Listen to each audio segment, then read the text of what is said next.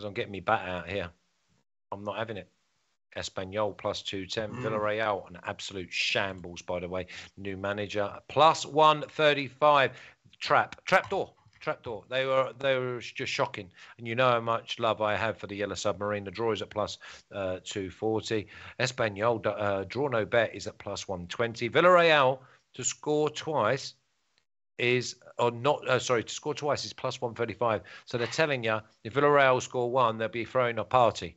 Espanyol to score twice is at minus 180. Looks like 1-1, but for me, the home side, it has to revolve around that, Roman. Yeah, I mean, Villarreal are going through a little rough patch, we could say, with their new manager. Why are they?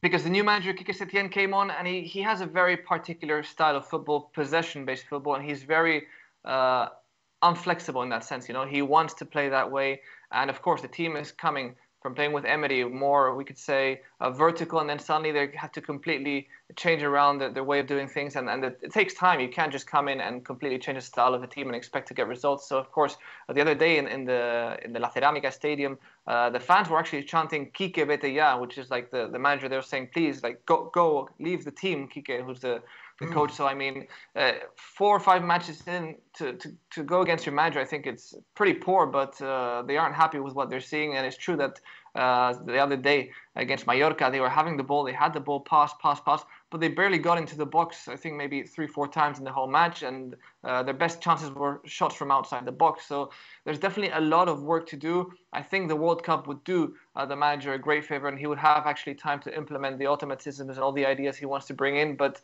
he's barely had 10 days, and in those 10 days, 2 of those games have been really unimportant, we could say, because they were Europa League and they were already qualified as first of the group. So the problem here is in La Liga that, of course, they lost against Athletic Club 1-0, and losing against Mallorca at home 2-0 doesn't do you any good. So it's risky to go for Villarreal at the moment. I really hope they can change the dynamic. I personally like Quique Setién a lot, but he does have to modernize himself in certain aspects of the game and not be so or stick so much to the possession-based football he likes to play.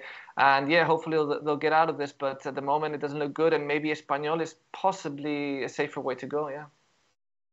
Villa, the Mallorca backline at the weekend, and I had over 2.5 goals, but like thinking that I definitely going to be seeing the 3 goals in the game, because you know Mallorca are going to have a go.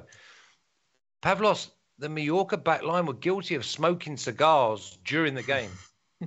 It was unbelievable. And you could see that the only team that were going to score was the visitors. Yeah, this is a bad period for Villarreal. We now know the reason. To be honest, I wasn't really certain why this was happening, exactly why it was happening, because, when teams change coaches, it either can work really well, and you see struggling teams perform much better after the changing coach, but you also see teams who are, doing fine, and then the coach changes, and then they struggle, and Villarreal are having the second, they're struggling a lot right now, and the way I see it, it's going to be a very careful match. I wouldn't be surprised if Espanyol, grabbed some points here.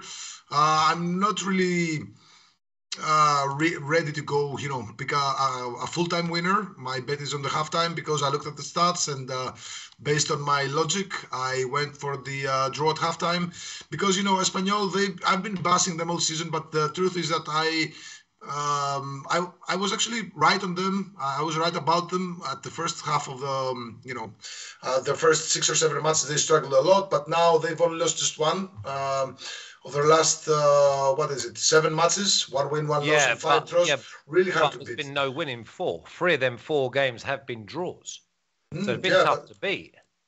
Yeah, but they got a draw at Atletico Madrid.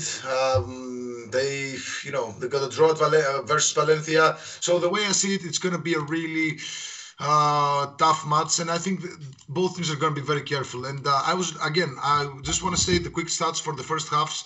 Espanyol, they have the second most draws in the first half at home. They have not at home overall. They have 8 draws. 0 wins, 5 losses, and 8 draws. So the 8 first half draws are the second most in the league. At home, they have 0 wins, 2 losses, and 4 draws. those 4 first half draws at home are the 3rd most in the league. And Villarreal, in first half, they have 2 wins, 5 losses, and 6 draws. Those 6 first half draws are the 4th most in the league. And on the road, they have 0 wins, 2 losses, and 6 draws in the first halves. So those 6 first half draws on the road are the most in the league. So, and by the way, Villarreal have yet to score in the first half on the road. They have 0 goals and 4 conceded. So I see a very careful match between the two sides. So for me, I went with the draw at halftime at plus 110. I think that's a fair price for a very possible outcome.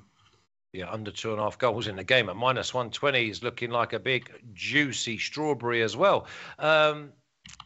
If I'm the manager of Espanyol, I get my boys absolutely riled up to come out of the gates like an absolute greyhound, because Villarreal want to feel sorry for themselves. Go and smash them with everything you've got in the first 20 minutes. You're going to have the crowd behind you.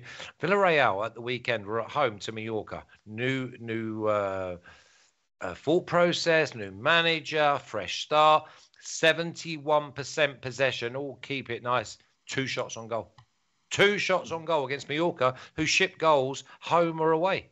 So, I mean, that tells you something, that he either hasn't got the right players or he's not implementing the right style for his players. Let's have a little look at the official picks. I've got to be in my bonnet about this one. Because as you know, let me just remind you also that Villarreal went 6 games last year, back to back, all 0-0s. Espanyol, moneyline, plus 210 for me. I'm not messing about. But I don't mind if you want to go draw no bet or you want to go with double chance. First half draw, plus 105. And if that's a draw, it's going to be 0-0, I guess. So you could even go under 1 goal and then 1 might be a push. But I doubt if you're going to get a price. Under 2.5 goals at minus 120 is a definite runner as well.